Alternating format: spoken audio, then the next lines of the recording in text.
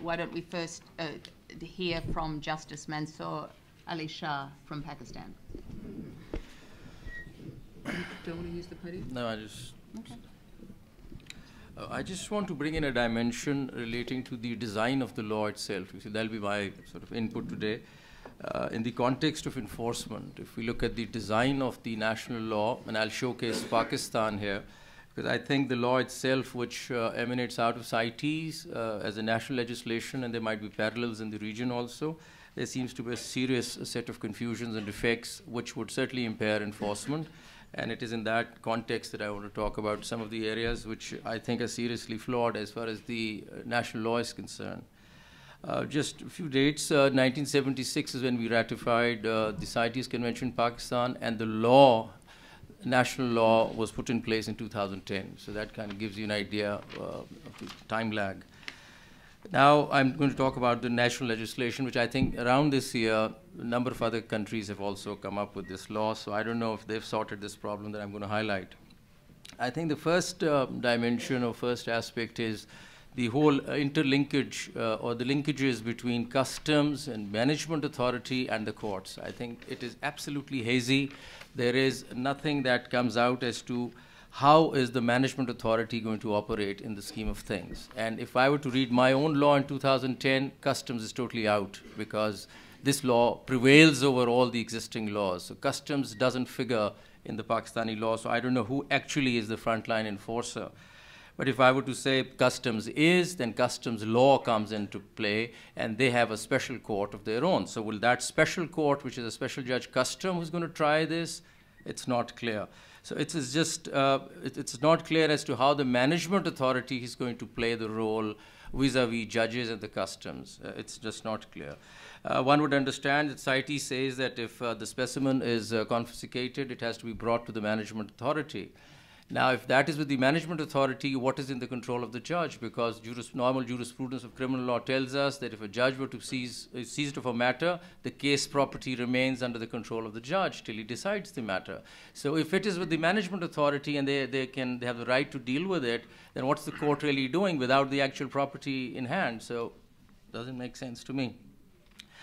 It's very interesting, actually, that there is nothing in the law that talks about the animal itself. I mean, where does the animal go, or where does the specimen go after the case has been reported or the violation has been reported? CITES says it goes to the management authority.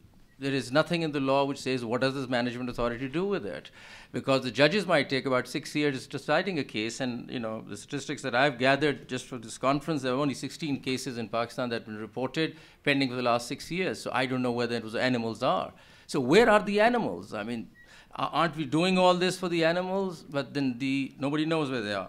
So the law doesn't talk about it. There are no rules that specify, and I'll be very interested to know if in the region the national laws have really talked and catered about what to do with the animals, what to do with the other specimens or the items, and where do they end up, and who looks after them. Then, of course, the law doesn't really talk about time frame. I mean, there is a time frame for banking laws, and there's time frame for company laws, and the matter should be decided expeditiously. There seems to be no time frame for deciding these matters, considering that the property in hand or the subject matter is the animal itself. So that seems to be missing. Then, of course, it also doesn't talk about the appellate structure. I mean, you could be stuck in appellate structure for the next 10 years. You might be filing appeals and appeals and appeals to the Supreme Court after the customs judge. So that's hardly any deterrence. I mean, that's very easy then.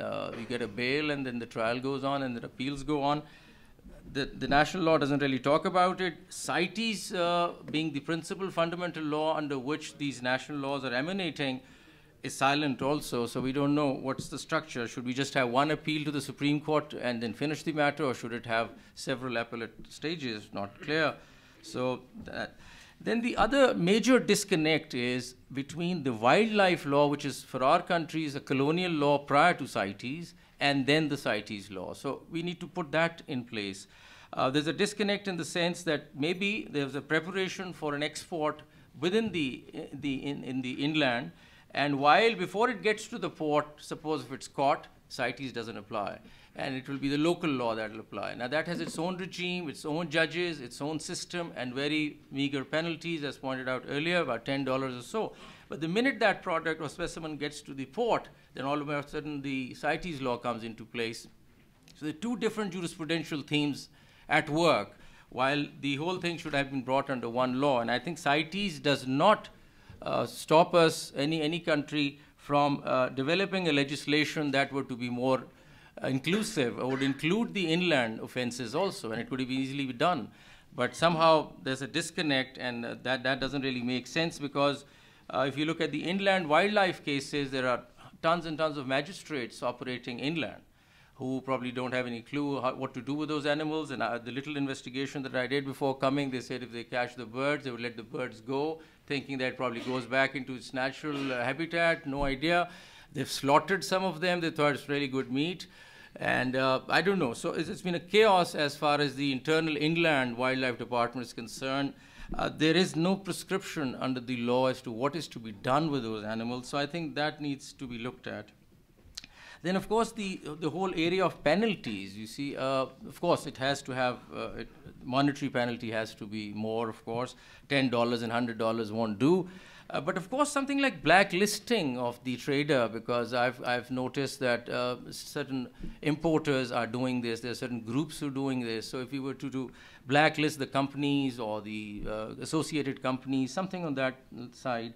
So perhaps also looking at their accounts and freezing their accounts if need be. So we need to be slightly more innovative on the penalty side rather than just impose a penalty of $1,000 or something to that effect. So that's important. Then, of course, the point that I raised earlier also, that there is again a disconnect between the concept of environment, and I just heard Justice Hamid. I don't know the green courts that Justice Hamid just referred to, and he pointed out later on that CITES is not part of it. So while we're looking at the entire debate on environment and the environment legislation, the environmental green benches, they do not really cover the CITES law. So CITES is operating on the side, as it were, whereas the environment green benches that we so talk about, which are far more advanced now, and we've had a lot of capacity done in those areas, do not look at CITES. So it might be a little tweaking required at the national level if we were to just include CITES into our national legislation and have one consolidated law for environment. Would make a lot more sense rather than having several laws different for wildlife, different for environment, and different for CITES, which is hanging on the side.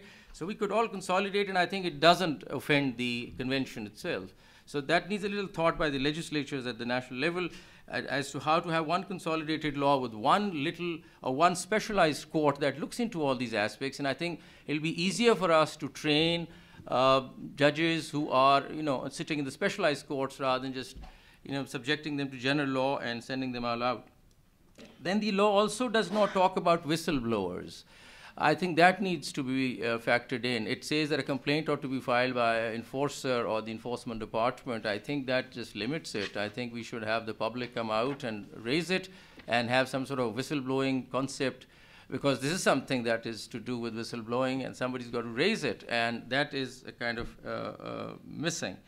And of course, lastly, I would say that I think we need to, if we were to just think of a design which is more consolidated, and we have a specialized set of courts, then we have less people to train also, because we certainly need to train them. But we must clearly spell out in the law what are the duties of these judges that they have to perform. Currently, I think the general magistrate who is administering criminal law, frankly, with great respect to my judges there, have no clue what is to be done with the animal itself.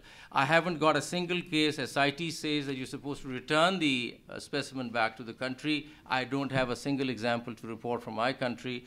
I heard John Scanlon the other day say that there's an annual report on the website of CITES telling you about what the countries are doing. I went to the website, I downloaded what Pakistan had to offer, and all it said was a little graph telling us what imports we made. And that's actually the information coming from the licenses issued by the management authority, not about the violations, not about the animals. So I'm not quite sure if I would like to meet up with somebody from the CITES Secretary to tell me as to what kind of information are we seeking from the countries, because I think there's a lot missing in the information we're collecting from the countries. We're simply collecting licenses issued, which I wonder would be relevant. I think what is important is what are the violations, what kind of penalties we impose, what are the animals involved, what has happened to the animals, what's happened to the specimen. That literature is not on the CITES website, and I don't know where to look for it. So these are some of the thoughts that I had on this law, and I think we need to really sit down and go back to the drawing board on this one. Thank you.